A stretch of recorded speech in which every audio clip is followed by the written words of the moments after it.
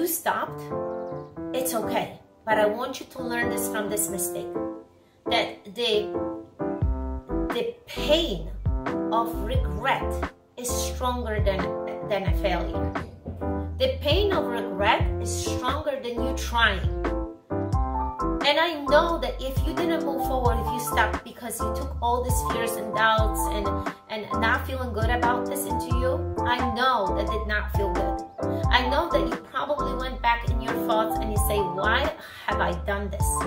So based on this experience, guys, ladies, whoever is watching this video, please do not make the same mistake. To live fully, live openly, with full vibration in life, like live fully, you need to experience your life with the good parts and sometimes the bad